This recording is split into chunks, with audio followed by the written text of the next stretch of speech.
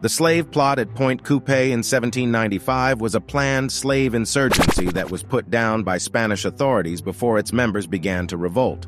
The conspiracy was driven by both individual enslaved people's desire to be free and a burgeoning movement among black people and radical white people in Louisiana to overthrow slavery.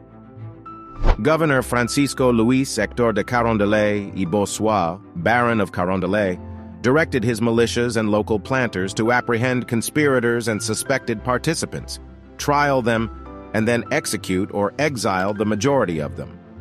This plot is well recorded because of the detailed trial records created by the Spanish colonial authorities as they investigated and later punished the perpetrators.